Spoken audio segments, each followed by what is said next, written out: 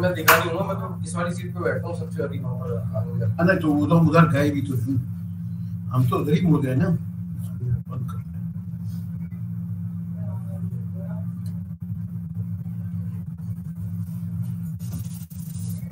अभी वो जो फोन बजा ना, नहीं तो भी बात करने में रुकी जाती।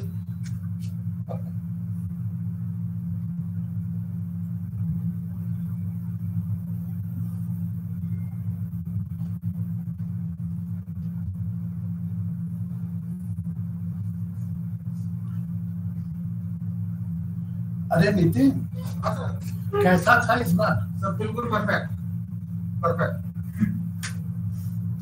वो वहां से वो आपने साइड को चेंज कर दी ना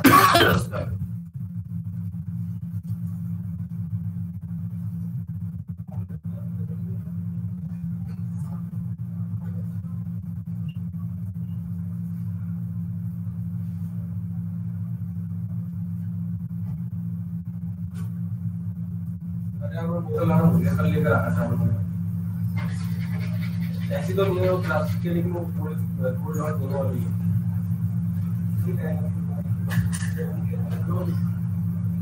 2 घंटे बहुत है ऑफिस में जाके भरवा के 2 घंटे में चल जाए, आधा घंटे।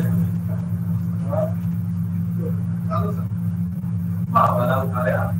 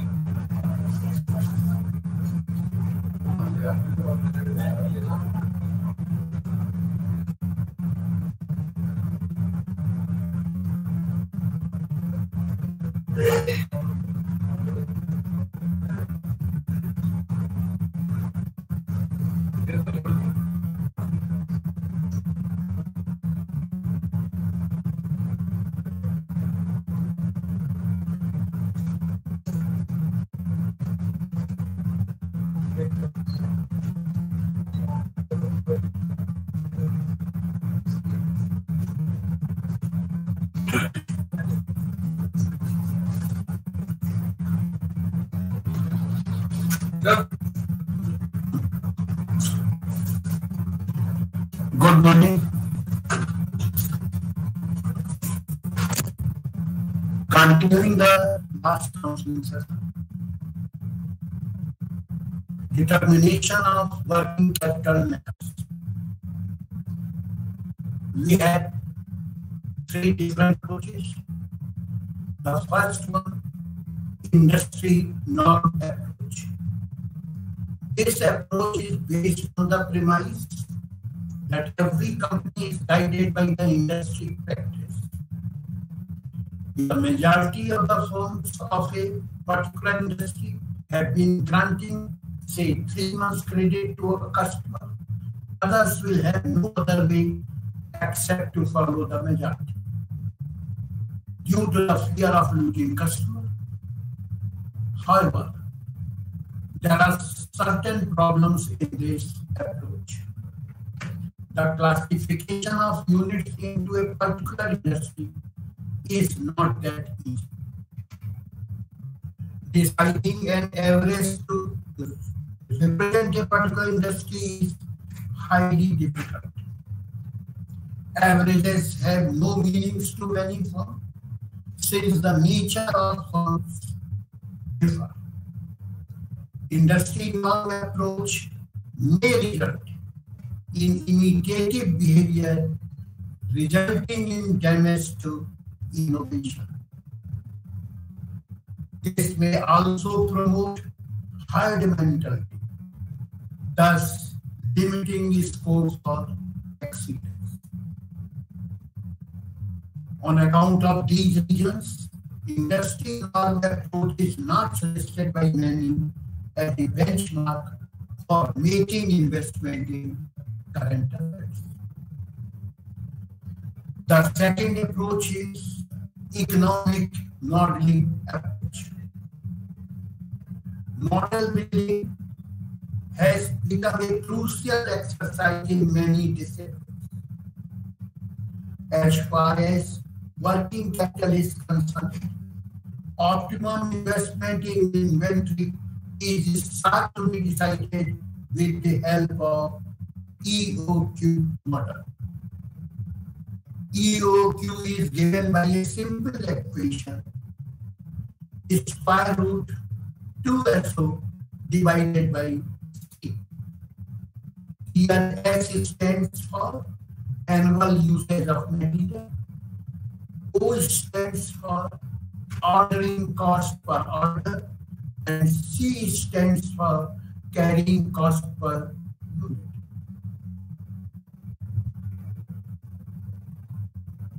William J. Bowman has attempted to apply this model to the determination of optimum cash balance that can be held by an enterprise. The transactions demand for money is sought to be analyzed from this point of view.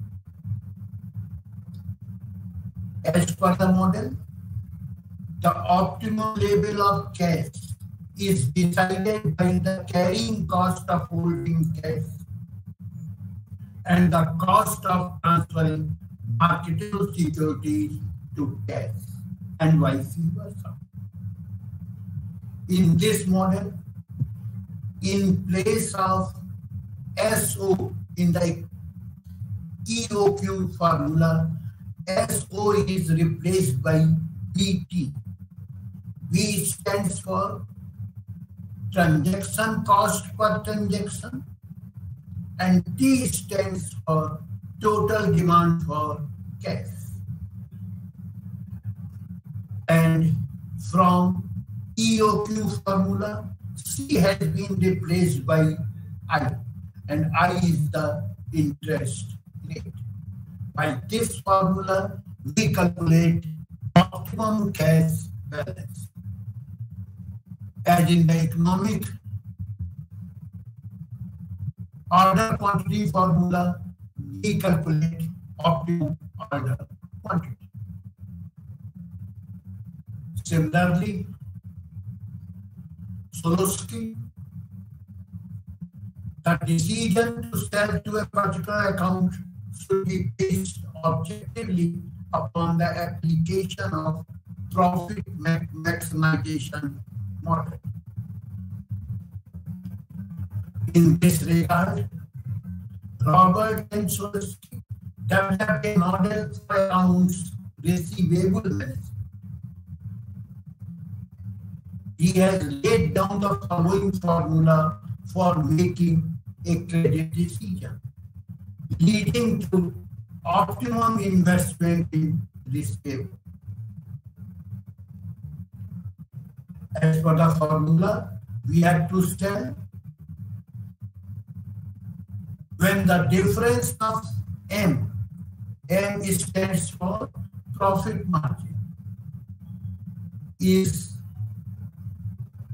equal or more than 0, the difference between M compared to B plus TI plus C oblique O.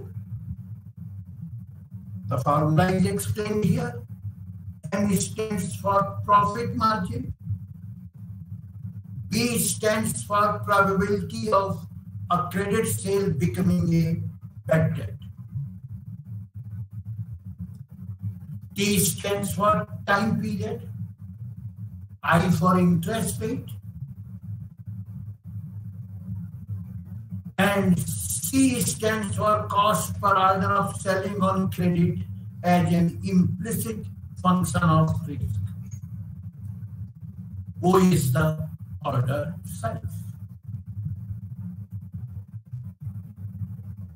Means if the difference is more than or equal to 0, only then sell. The third approach is strategic choice approach. Unlike industry norm approach and economic modeling approach, this is not a standard method which suggests certain benchmarks to work with. The strategic choice approach recognizes the variations in business practices and advocates the use of strategy in taking working capital decisions. The strategic choice approach presupposes a highly competitive environment and the willingness of the management to take risk. The success of the approach also depends on the ability of the management to set realistic goals and prepare suitable strategy to achieve them. Factors influencing determination of working capital requirements. The working capital requirements of a firm depends on a number of factors. Often, influence of operating cycle is considered paramount.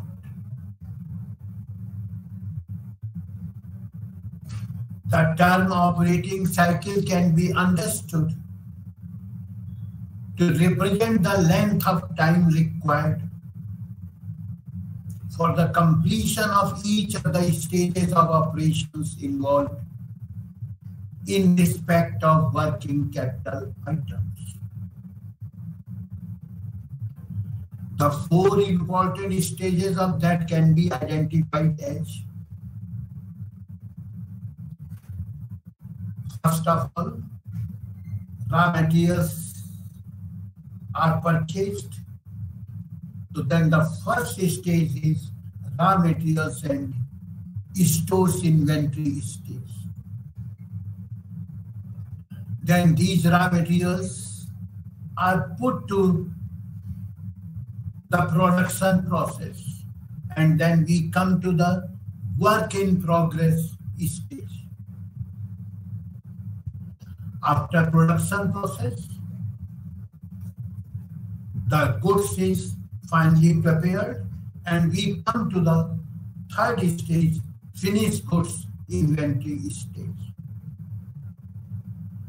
Now, the goods is sold.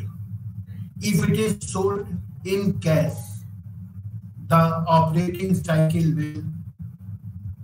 will be completed at this stage.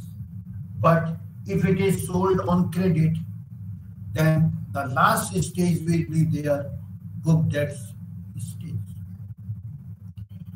For different industries, this operating cycle may be different.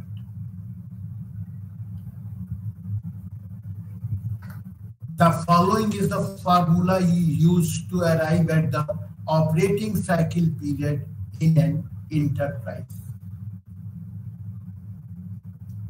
Operating cycle is here represented by T. total period of operating cycle in number of days. R is the number of days of raw materials and stores consumption requirements held in raw materials and stores inventory. C is the number of days purchases included in trade creditors. Or you may say R minus C is the difference of the number of days of credit sales and number of days of trade creditors. R is the raw materials and stores consumption requirements, means whatever we have invested in the raw materials and stores. And if it is financed by the credit purchases, trade creditors are deducted from the R. W is the number of days of the cost of production held in work in progress. F is the number of days of cost of sales included in finished goods. And B is the number of days of sales in good debts. And these items are calculated in this way. R is calculated average inventory of raw materials and stores divided by average materials and stores consumption per day. C is calculated average trade creditors divided by average purchases per day. W is calculated average work in progress divided by average cost of production per day. F is calculated average inventory of finished goods divided by average cost of sales per day. And P is calculated average book debts divided by average sales per day. I have explained here this calculation of operating cycle with the help of one illustration. ABC company plans to achieve annual sales of 1 lakh units for the year 2024. The following is the cost structure of the company as per previous figure. Materials 50%, labor 20%, overheads 10%. Raw materials are expected to remain in stores for an average period of 1 month before issue to production. Finished goods are to stay in the warehouse for 2 months on an average before being sold and sent to customers. Each unit of production will be in process for 1 month on the average. Credit allowed by the suppliers is 1 month from the date of delivery of materials. Debtors are allowed credit for 2 months from the date of sale of goods. Selling price per unit is ₹9 per unit, and production and sales follow a consistent pattern, and there are no wide fluctuations. Now it's calculation. Raw material. It is given that we are going to produce or achieve sales of 1 lakh units multiplied by selling price per unit ₹9.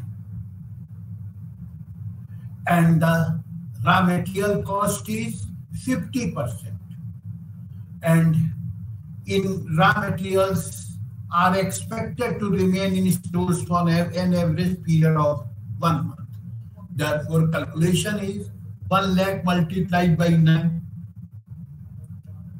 multiplied by 50% multiplied by 1 month, that is in terms of year 1/12. Work in progress, same calculation, 1 lakh multiplied by 9 multiplied by 80%, 50%, 20% plus 10% or 80%. This becomes for 1 month. Finished goods inventory, same again, 1 lakh multiplied by 9, but for 2 months, and again 80%. Debtors for 2 months, but now here it will not be the cost, but it will be the sales amount.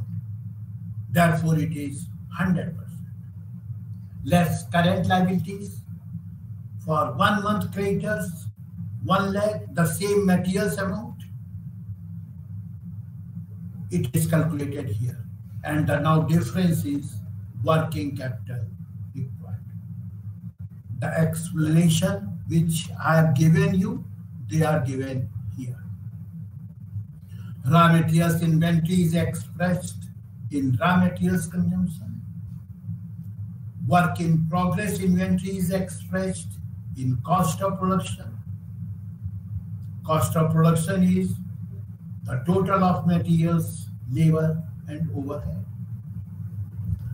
Finished goods inventory is supposed to have been expressed in terms of cost of sales. Since separate details are not given, the figures are worked out on cost of production. Debtors are expressed in terms of total sales value. Creditors are expressed in terms of raw material consumption, since separate figures are not available for purchases. But we should keep it in mind that we are concerned with the credit purchases, not cash purchases. Factors influencing determination of working capital requirements. A company's working capital requirements are directly related to the type of business operations. The first and most important factor is management's attitude towards risk.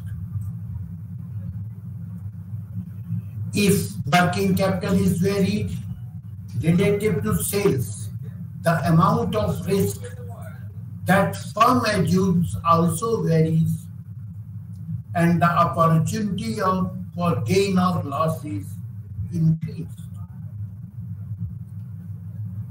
Capital should be invested in each component of working capital as long as the equity position of the firm increases. The type of capital used to finance working capital directly affects the amount of risk that a firm assumes, as well as the opportunity for gain or loss and cost of capital. The greater the disparity between the maturities of a firm's short-term debt instrument and flow of internally generated funds, the greater the risk, and vice versa. Second factor is growth and expansion of business. It is logical to expect that larger amounts of working capital are needed to support the increasing operations of a business concern. But there is no simple formula to establish the link between growth in the company's volume of business and the growth of working capital.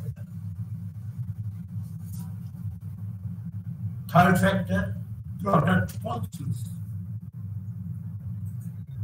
Depending upon the kind of items manufactured, by adjusting its production schedules, a company may be able to offset the effects of seasonal fluctuations upon working capital. Position of the business cycle. Besides the nature of business, manufacturing process and production policies,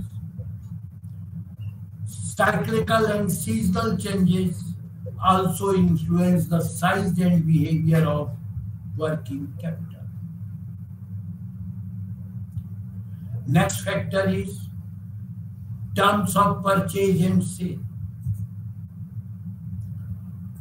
The magnitude of the working capital of a business is also affected by the terms of purchase and sales. There are some other factors also, like operating efficiency, profit levels, management's policies towards dividend, depreciation and other measures, price level changes, shifts in demands for products, competitive conditions, vagaries in supply of raw materials, import policy of the government, hazards and contingencies and nature of business, etc.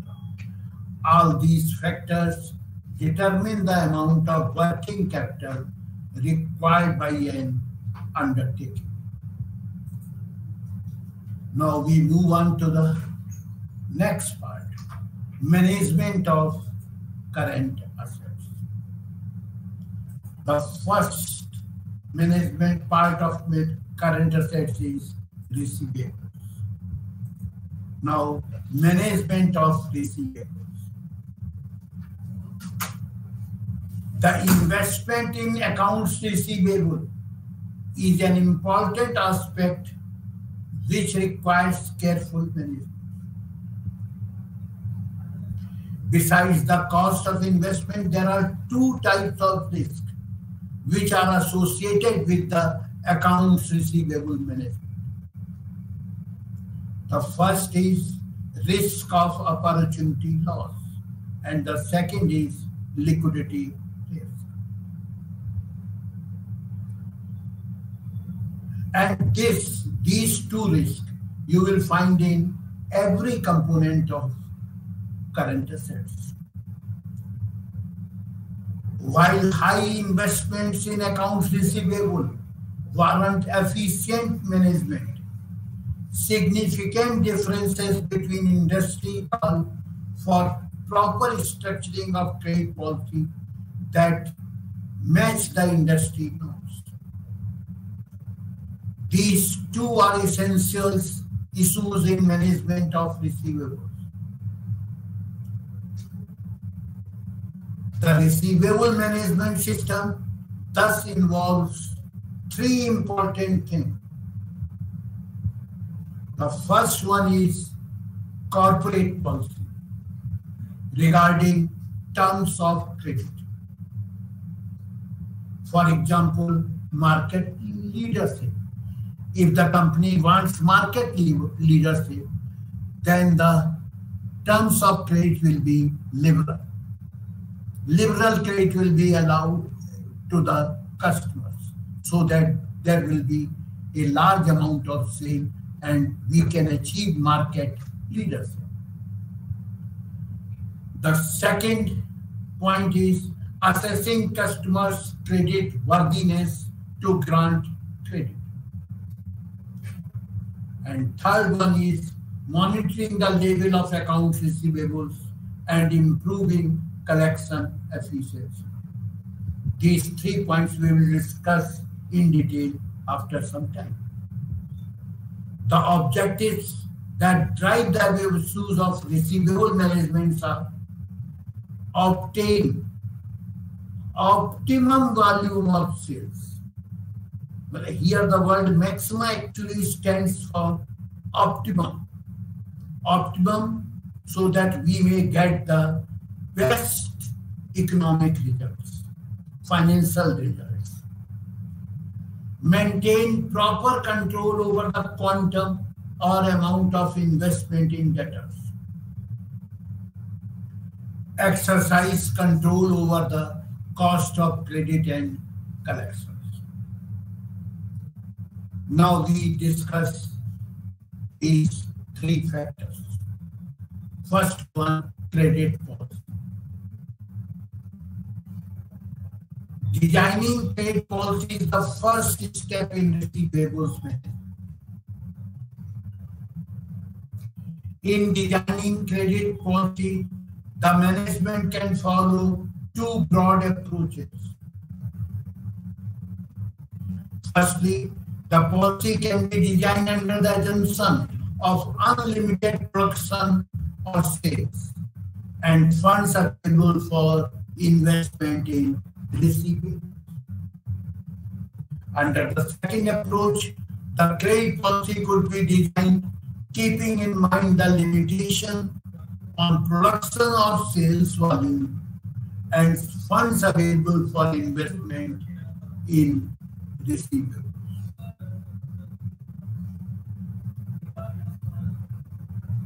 The second approach is aimed to achieve optimum utilization of production capacity and funds available for receivables. It also ensures consistency of trade policy. The trade policy consists of four components: credit period, discount, credit eligibility, and credit limit. We are discussing them one by one. The first one, credit period. Decision on credit period is determined by several factors, such as the credit period given by other firms in the industry, keeping in mind the corporate policy, for example, market share, and simultaneously keeping in mind the cost of credit. Cost of extending credit period, delay in cash inflows. The interest cost of short-term borrowing arises mainly on account of extending the credit period. Cost of carrying inventory. This arises mainly on account of increased volume attracted by the extended trade period, which in turn requires more inventory to support increased volume. Discount and bad debts expenses. Increase in trade sales and period would prompt firms to announce attractive discount policy for prompt payment. Similarly, bad debts will also go up due to increased volume of credit sales. Cost of collection. The cost of collection also goes up when the trade period is increased and more credit volume is done. Cost of collection includes cost of maintaining records of credit sales, telephone calls, letters, personal visits to customers, etc. These costs tend to show an uptrend with increased volume and credit sales. Second part of credit policy relates to discount. When a firm pursues aggressive trade policy, it affects cash flows in the form of delayed collection and bad debts. Discounts are offered to the customers who purchase the goods on credit as an incentive to give up the credit period and pay much earlier. For example, suppose the terms of credit is 3/10 net 60. This term means if the customer who gets 60 days period can pay within 10 days from the date of purchase and a discount of 3% on the value of order. Credit eligibility. Having designed trade period and discount rate, the next logical step is to define the customers who are eligible for the credit terms. The credit granting decision is critical for the seller since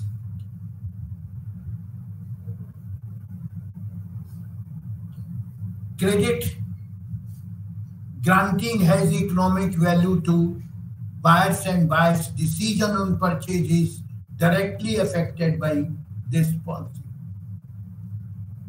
The decision whether a particular customer is eligible for credit terms generally involves a detailed analysis of some of the attributes of the customer, which is also called famous 5 C's of credit analysis. These 5 C's are capital, character, collateral, capacity, and conditions. Capital stands for financial position of the applicant. Character is willingness to pay. Collateral, the amount which the customer is willing to give as security to decide the risk. Capacity is the plant capacity and management capacity to run the business. And conditions are the economic conditions of the industry. In this, the most important thing is first 3 items. And in order, the first is character, then capital, then collateral. We will discuss these C's after some time also. Now the credit limit. If a customer falls within the desired limit of creditworthiness, the next issue is fixing the credit amount. If a customer is new, normally the credit limit is fixed at the lowest level initially and expanded over the period based on the performance of the customer in meeting the liability. Credit limit may undergo a change depending on the changes in the creditworthiness of the customer and changes in the performance of customer's industry. If the creditworthiness of the customer increases, then the credit limit will be expanded.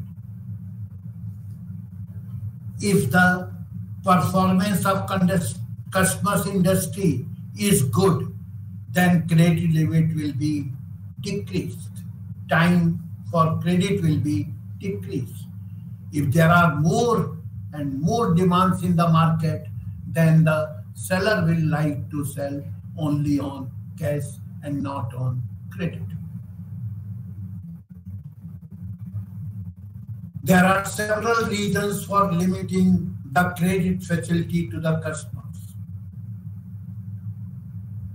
Some important reasons are: reduce the impact of deficiencies in credit granting decision. Reduce the scope for overbuying by the customers.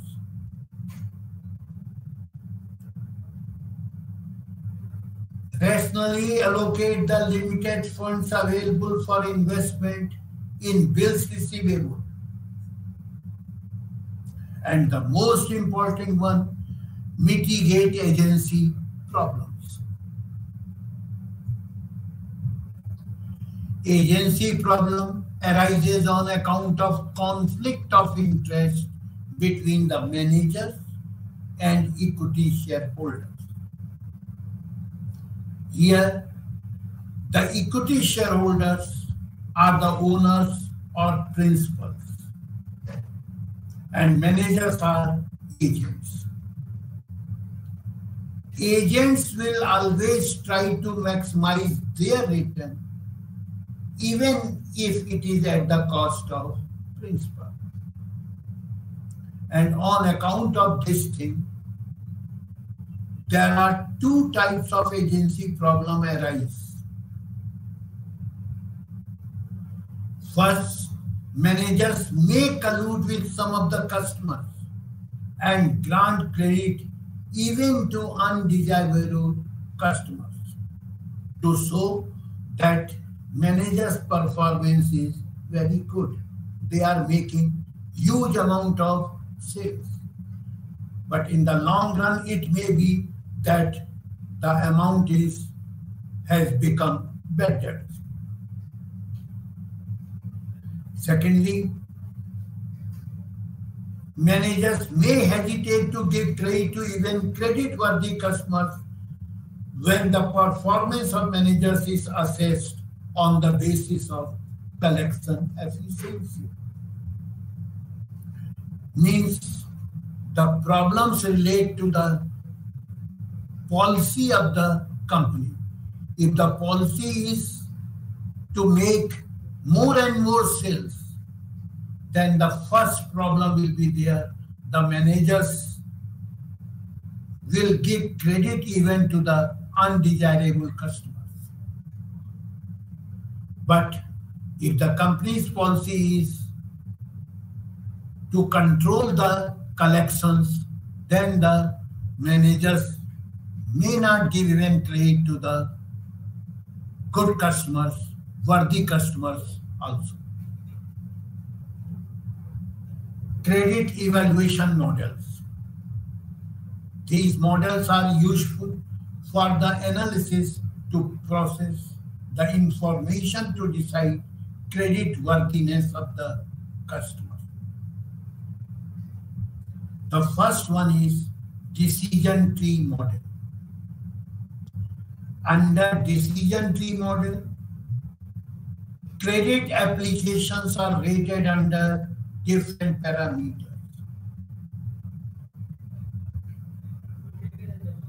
For instance, if a company uses 5 C's factors, the analysts rate the credit applicants under each of the 5 C's. Decision tree is initially created for all possible routes, and decisions are taken on the basis of every route. Here I have taken only 3 C's. Already this is a big tree. First of all, character means whether the customer is willing to pay or not. If the character is strong, then we will see capital, means financial position of the customer. This may also be strong and weak. If it is only strong, then whether the customer is in a position to give some collateral, this may be again strong or weak. If all the 3 C's, character, capital, collateral, all the 3 are strong, means it is the excellent, and the customer may be granted large credit limit. But if character is strong, but capital is weak, and at the same time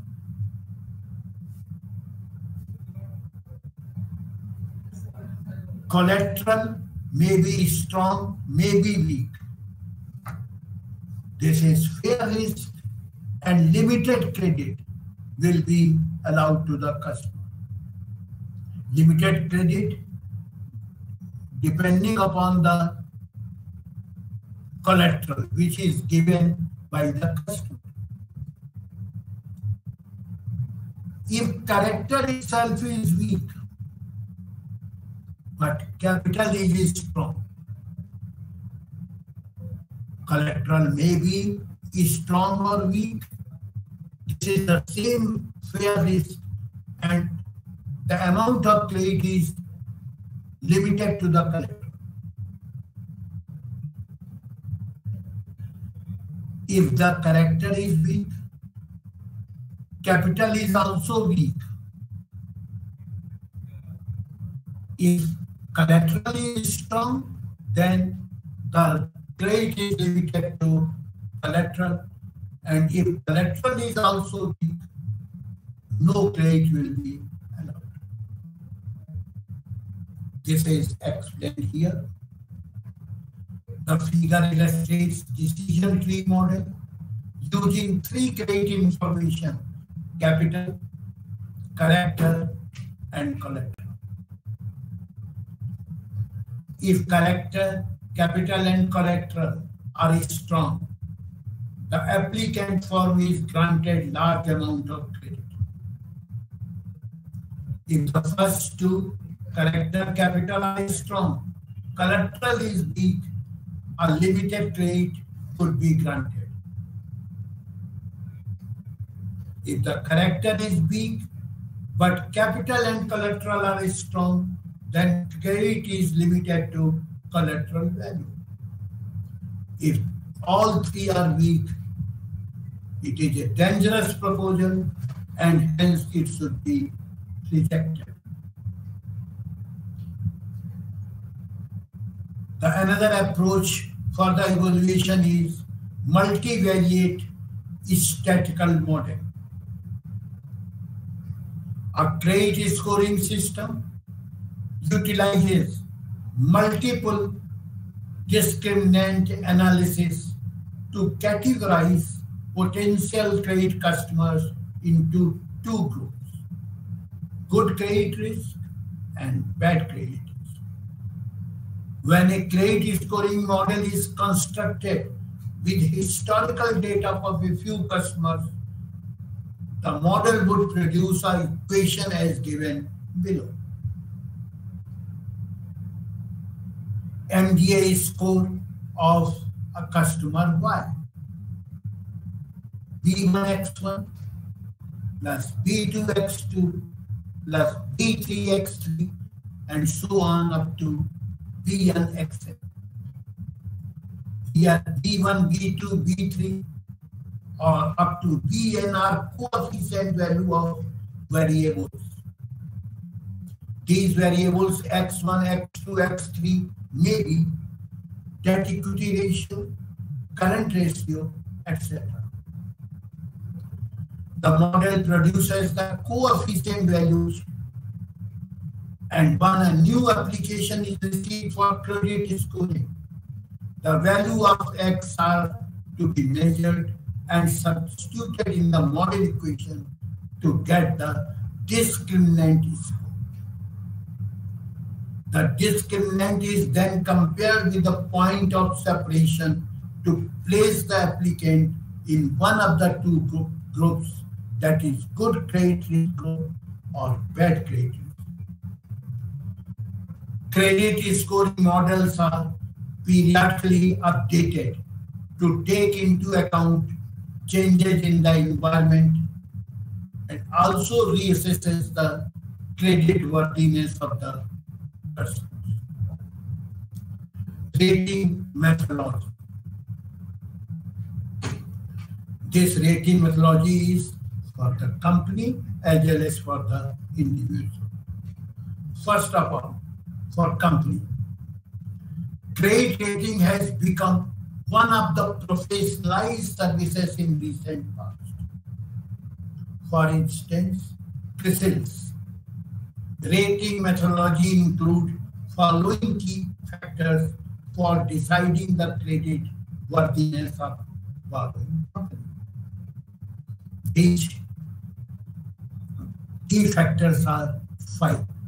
Business analysis, which includes industry risk, market market position of the company within industry, operating efficiency of the company, and legal position of the company.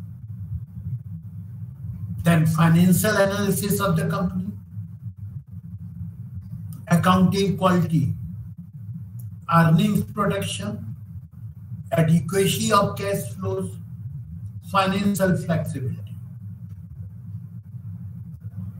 Then management evaluation of the company, track record of management, planning and control systems, depth of managerial talent, and succession plans. Evaluation of capacity to overcome adverse situations, goals, philosophy, and strategies. Regulatory and competitive environment in which the company is working. Structure and regulatory framework of the financial system. Trends in regulation, deregulation, and their impact on the company. And last one is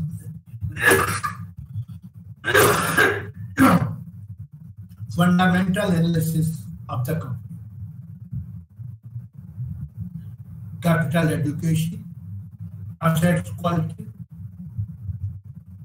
liquidity management, profitability and financial position, interest and tax sensitivity. After these 5 analyses, CRISIL gives the creditworthiness of a borrowing company. Now, individual credit ratings. There are now costing institutions like ONIDA, Individual Credit Rating Agency, UNICRA, developing a specific methodology to help in rating individuals as consumers. UNICRA model considers following 3 parameters as important. Individual considerations, transactions considerations, and environmental considerations. Environmental considerations are related to IGNOU. Individual considerations, personal strength, which include qualification and occupation. Stability means job tenure, duration of stay in personal place of residence. Capability, which relate to income and future job prospects. Strength, financial aspects, discipline, and willingness to pay. Transaction considerations include 2 things: risk and modalities of payment. Risk is related to security, ownership of the asset, control over and use of the product, collateral, and exposure. Modalities of payment relates to direct deduction from salary, advance post-dated checks, automated debiting of bank account, payment on due date, or payment on demand.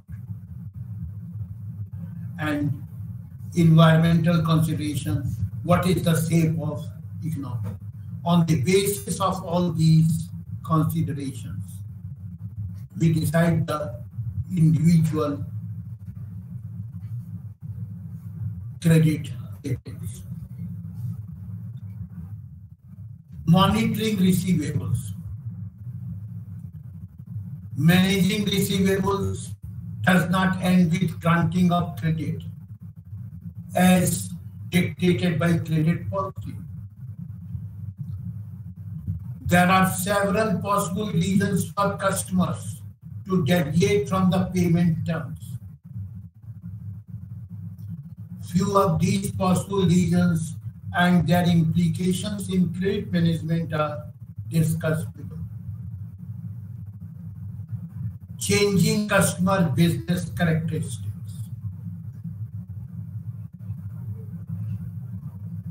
Means how the business is going on. For example, we have seen this COVID-19. There were sometimes almost no demand, and the result was the receivables were becoming difficult to collect. Inaccurate policy forecast, improper policy implementation, investments in receivables, and collection period. The collection period is computed as follows. Accounts receivable divided by credit sales per day. Aging schedule or age analysis. This is one of the age-old technique employed to analyze the receivables.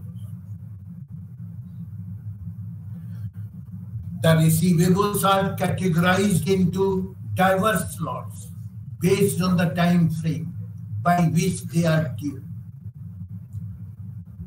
The general assumption is that longer the time schedules, the more likely is the default.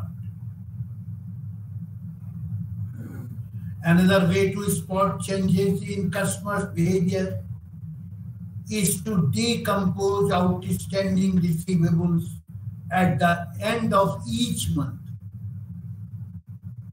by calculating outstanding amount as a percentage of monthly sales. CIBIL, that is Credit Information Bureau India Limited. Scoring also help in this regard. CIBIL makes different scoring on the basis of the analysis which we have just discussed and give a credit score to every customer for the purpose of collection of the receivables. Collecting receivables. The analysis explained earlier is useful to know the trend of collection and identify customers who are not paying on due dates. This should enable the management to take appropriate action to collect the dues. This is the main objective of receivable management. Management of collection activities should be based on careful comparison of likely benefits and costs. We should keep in mind, if we make hard collection process, you will collect the debts. At the same time, you may lose the customer. Means there should be a careful comparison of likely benefits and cost. For collecting the receivables, two alternatives are available to firms: factoring and receivable securitization. Factoring enables the firm to transfer the receivable to factoring agent who takes the responsibility of collection. The debtors who are not paying properly, they are transferred to a particular factoring agent who takes this responsibility. he is paid a certain percentage of some of the amount of debtors, and he makes all the methods to collect the debtors. And sometimes they are also physical methods. Receivable securitization, somewhat similar to factoring, but here the securitization agent sells the units of receivables to investors in the market. Now we come to the management of cash.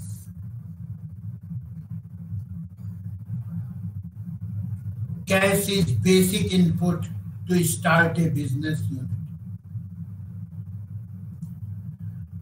Cash is required for investment in fixed assets like plant and machinery, which enable the firm to produce products and generate cash by selling them. The second area where cash is invested is the working capital. The cash investment in raw materials at the beginning of working capital cycle goes through several stages, which we have already just discussed: work in progress, finished goods, and sundry debtors, and gets released at the end of cycle to fund fresh investment needs of raw materials. Apart from these two, fixed assets and working capital, the cash is also invested in to buy more fixed assets. More working capital operations increase the level of operations, and any change in working capital cycle, such as extending trade period to the customer. Cash management in a broader sense is managing the entire business. In the context of working capital management, cash management refers to optimizing the benefits and costs associated with holding cash. The objective of cash management is to balance the cost associated with holding cash and benefits derived out of holding the cash. The objective is best achieved by speeding up the working capital cycle, particularly the collection process, and investing surplus cash in short-term assets in most profitable avenues. The important issues relating to management of cash are understanding the motives behind holding the cash, quantifying the cash needs of the firms to achieve the above motives, and developing a cash management model to enable operating managers to take decision on investing surplus cash and selling investment to fund shortage. The motives of holding cash: transaction motives, precautionary or hedging motive, speculative motive, and managing uneven supply and demand for cash. Transaction motives are real cash payment required. Money is required to settle customers' bills, pay salary and wages to workers, pay duties and taxes, etc. Precautionary or hedging motive is cash needs for uncertain transaction purposes. Speculative motive is to exploit opportunity, and and managing an uneven supply and demand for cash. Firms generally experience some seasonality in sales, which leads to excess cash flows in certain period of the year. This is not permanent surplus, and cash is required at different points of time. We will continue this management of cash in the next counseling session as well. That's all. Thank you. Namaste.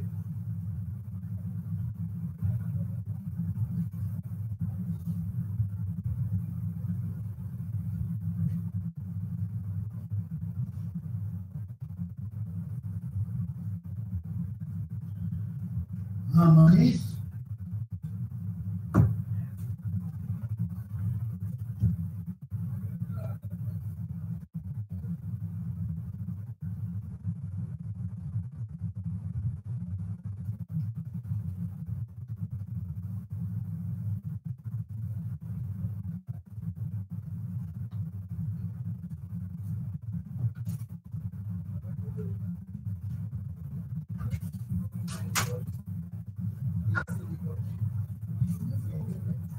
Madam बैठो मैं sign तो करवाऊँ शायद